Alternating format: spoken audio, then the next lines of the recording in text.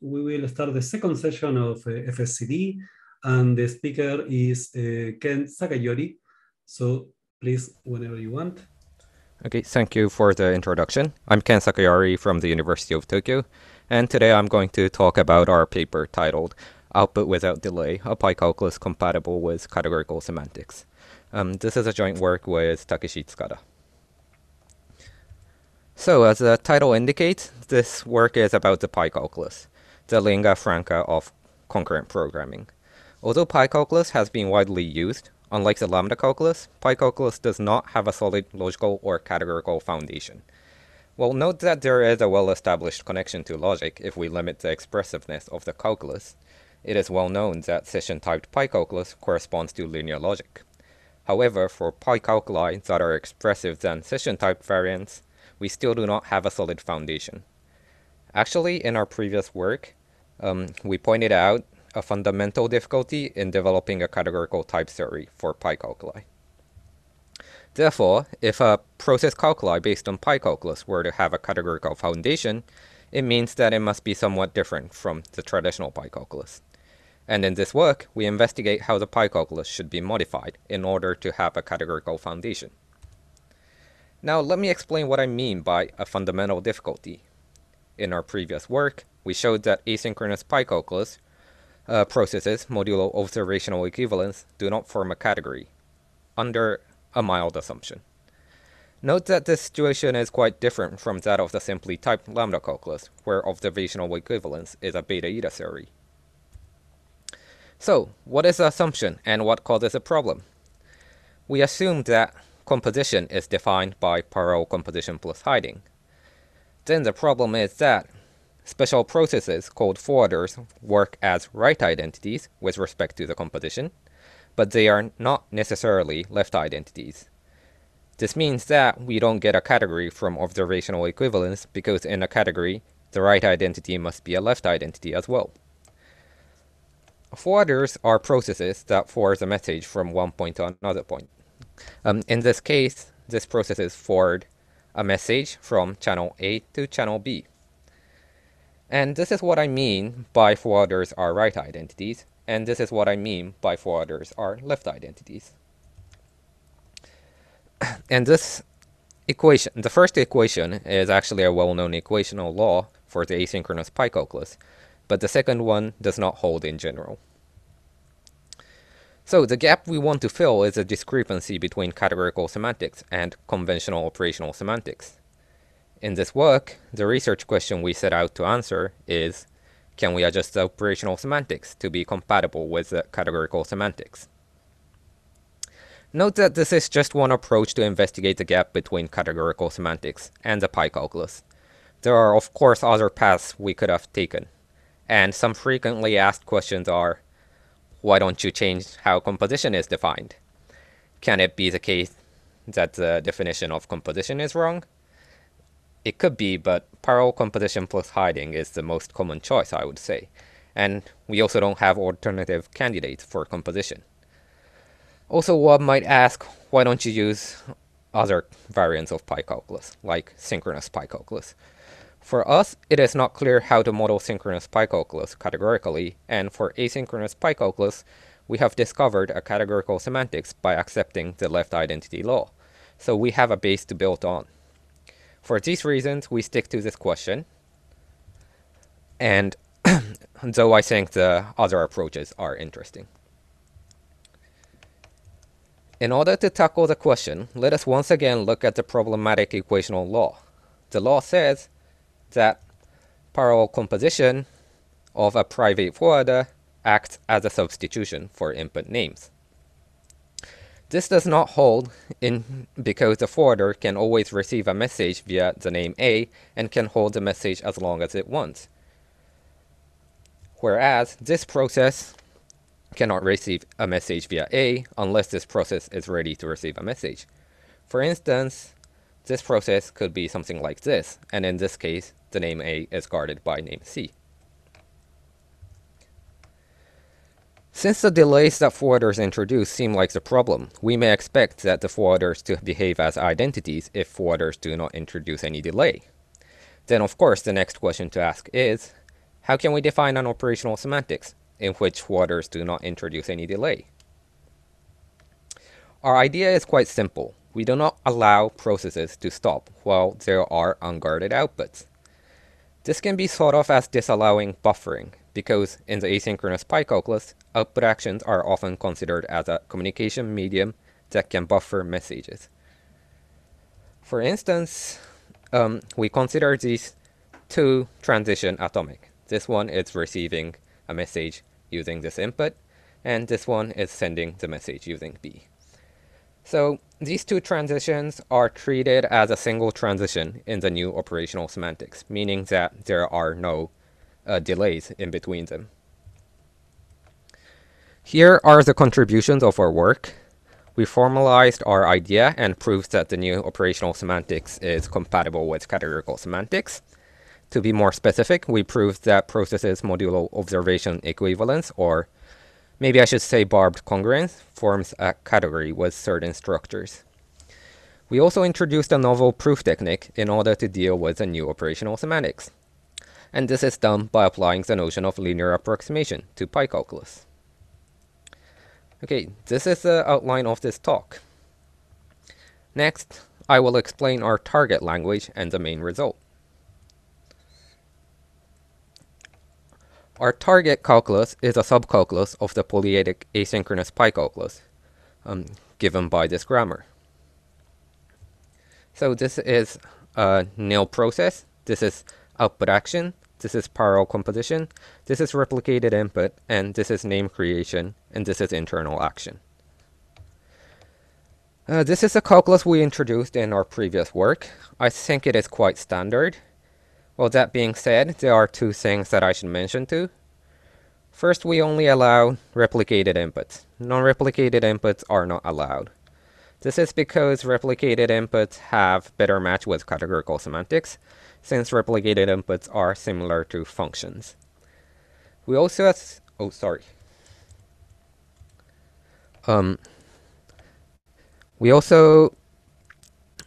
the second point is that the name creation creates two names, unlike the conventional Pi calculus.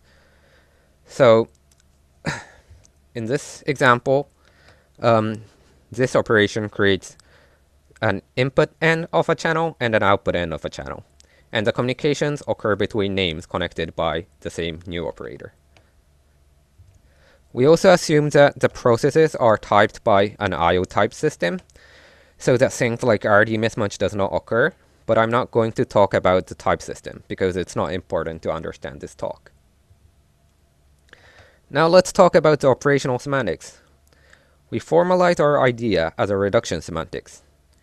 We write P reduces to Q if and only if there is a tau reduction followed by communication that end up with Q, where Q has no unguarded outputs. Here, these reductions with superscripts are the standard reduction relations. This is a tau reduction, and this is the communication. As an example, this process can reduce to this process in one step, because after taking this tau off, this A bar will communicate with this input, and then this message will communicate with this input. And after that, all the outputs are guarded. However, this process cannot reduce because there is no such queue that satisfies this condition. Even if we take off this tau action, then A bar can communicate with this input, but B bar cannot communicate with any other input, so that means there is an unguarded output remaining. So that is the reason why we cannot reduce this process. Okay, one might think that the new reduction semantics is somewhat extraordinary, but actually we can simulate the conventional reduction by adding tau in front of all the output actions. Because in that case, after one step of tau reduction, for example, if we take off this tau, only one output gets unguarded, and after the communication using that output happens, all the outputs are guarded. One quick remark is that this only means that the translation preserves reduction and does not mean that it also preserves various equivalences that take outer contexts into account. This is because context, not in the image of the translation, have additional observational power. This is the main result of our work. We proved that processes modulo barbed congruence, which is defined using this new reduction relation, form a compact closed Fried category. Compact closed Fried category is the categorical structure we introduced in our previous work, and the detail is not very important. This theorem is just a fancy way of saying barbed congruence satisfies certain equational laws, which in a way can be regarded as something like the beta-eta equality of the lambda calculus. All laws, except for the law that says Fuaders are left identities, are well-studied laws for the asynchronous pi calculus. Here are examples of equational laws that we showed barbed congruence satisfies. The first one is the left identity law, which we've been talking about. And the second one is a well-known law for the asynchronous pi calculus, which can be seen as a generalization of the reduction relation. And this is called a replication theorem. I mean, this equation is called replication theorem.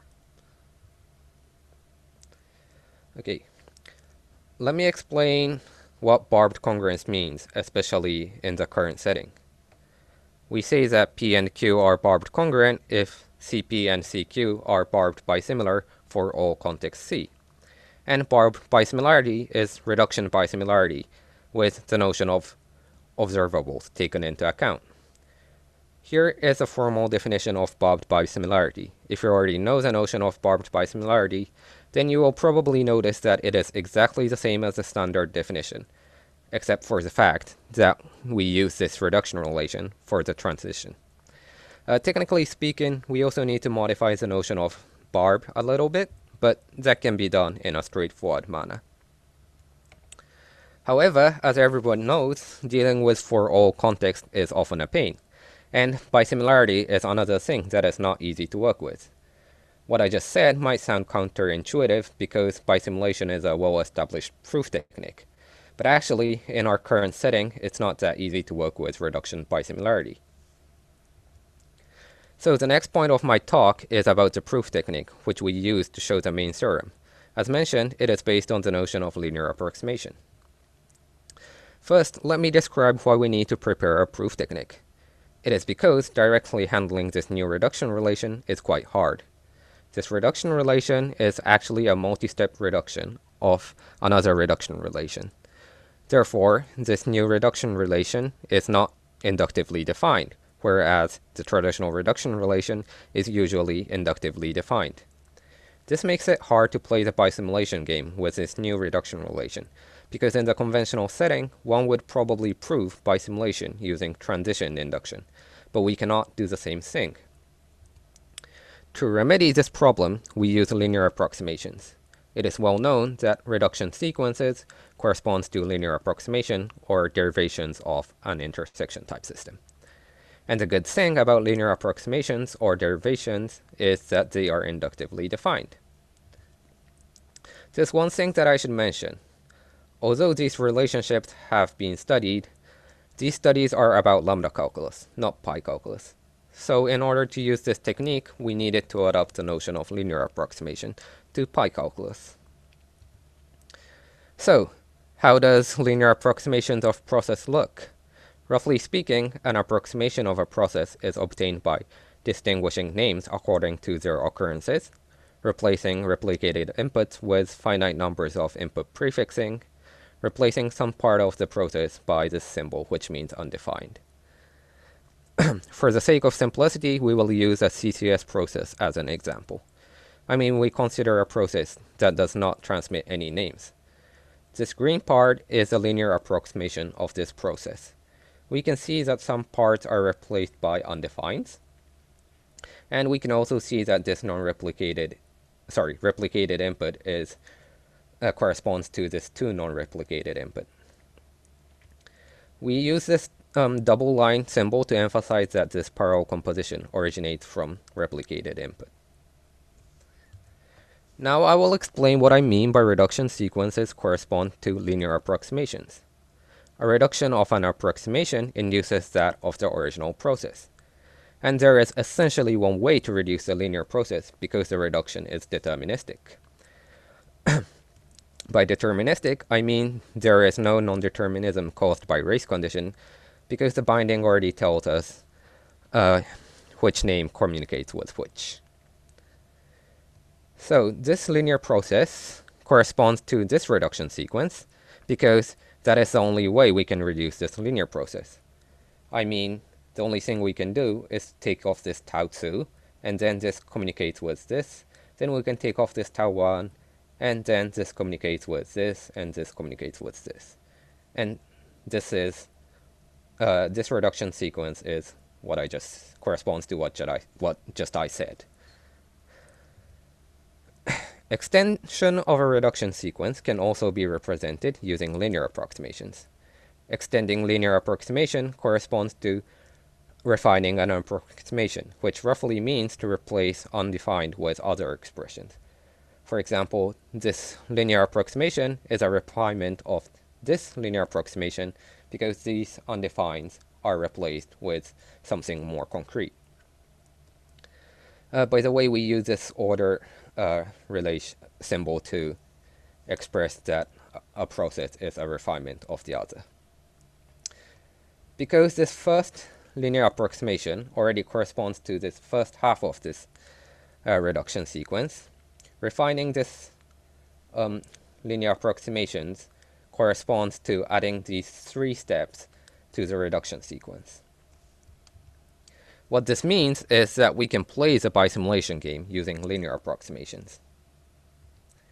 Since the approximations are both defined according to the structure of the original process, this relation also is inductively defined. Therefore, we can do some inductive reasoning to prove bisimulation. As I said, another difficulty in proving bobbed congruence is that we need to deal with for all context. So how do we avoid such a difficulty? We just follow a very common approach. We use another equivalence that is sound with respect to bobbed congruence, but does not need to deal with context. What is the another equivalence? Well, it's just a bisimilarity on open processes. What I just said is a very common strategy. But in our work, this bisimilarity is also defined using linear approximation, rather than introducing a standard labeled transition relation. Actually, this refinement relation is already defined on open processes from the beginning, so there is nothing additional that we need to do. So far, I've explained the overview of our approach, so now let me explain some of the details. And from now on, the talk will get a little more complicated. The actual syntax of linear approximation looks like this. And to be honest, compared to the syntax given in the paper, it's a bit simplified to ease the presentation. The meaning of the constructs should be clear since they are not that different from those of ordinary processes. Here are some differences against ordinary processes.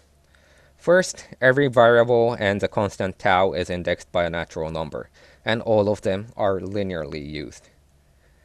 Output and input take list of variables, represented by this mu, instead of variables. We also have this parallel composition operator used to represent parallel composition originating from replication. And bottom or undefined is simply defined as a nullary composition of this operation. Actually, in the paper, we introduced linear approximations as derivations of an intersection type system. The intersection types are given as refinements of IO types. Since I didn't explain the IO type, I'm not expecting you to understand the type system. I just wanted to show how it looks. Our type system is a non-idempotent intersection type system indexed by natural numbers. Intuitively, intersection represents how many times a variable is used. For instance, in this judgment, this x has 3 intersections. So this means that x will be used according to raw 2 times and according to raw prime 1 time. And the linear approximations shows that x corresponds to these 3 linear variables. And type actually plays an important role in our proof of the main theorem. This is a formal definition of the refinement relation, and as you can see, it is inductively defined. For example, this rule says that we can enlarge the list, and this rule says that one can add more parallel compositions to the approximation of a replicated process. These two say that undefined can be replaced by tau prefixing or input prefixing. However, we do not allow this rule, which means that we cannot replace undefined with an output action. This reflects the idea that we do not allow unguarded outputs. Note that we can add outputs if they are guarded. For example, an output can be inside this P or inside this Q. Now I'll explain the relation between types and linear approximations. Types and derivations form a presheaf. That is, we have a type environment. If we have a type environment, gamma prime, that is larger than gamma, we have a function that maps a derivation of gamma prime to a derivation of gamma. And this ordering for linear approximations are satisfied by these functions. Roughly speaking, a type environment is smaller than that of the other if it can be obtained by erasing some of the elements of the intersection types. Therefore, we can think of an label transition system P where labels are types, actually the differences between these type environments, and nodes are approximations of P. And also, a natural bisimilarity for this label transition system can be defined. This is the bisimulation relation I mentioned earlier by saying that we introduced a bisimulation over open processes. By the way, when you think of this presheaf as a label transition system, you need to swap the direction. I mean, the transition from P goes from P to P1 and P to P2. And working with types actually helps us prove our main theorem. Our main theorem is proved by showing that bisimilarity respects the equational laws. And this can be done by proof manipulations, so to say. I mean, the proof is not so different from the proof of subject reduction expansion of an intersection type system. For example, let us consider the case where we want to prove that this and this is bisimilar. This actually is a special instance of the replication theorem. In this case, we can take the reduction relation of approximation as a bisimulation and prove that this diagram holds. I mean, what we need to show is that if P reduces to Q and P prime is a refinement of P, then there exists a refinement of Q such that P prime reduces to Q prime, and vice versa.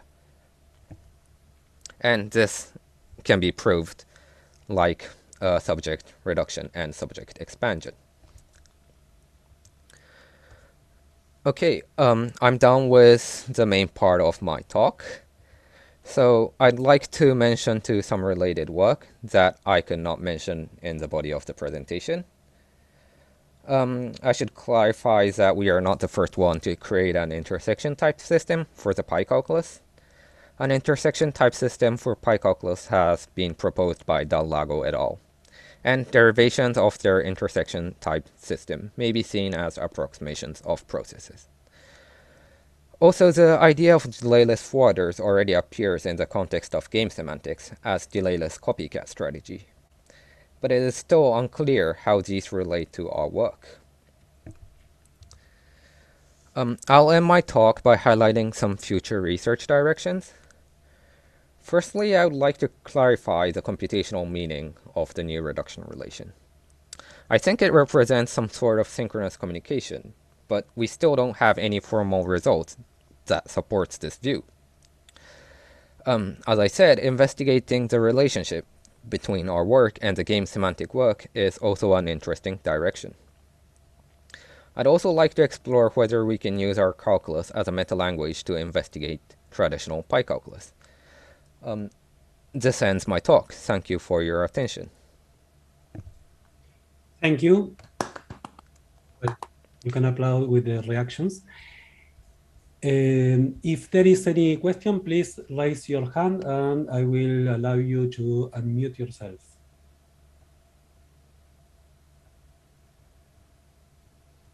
Or you can ask in the chat. Otherwise.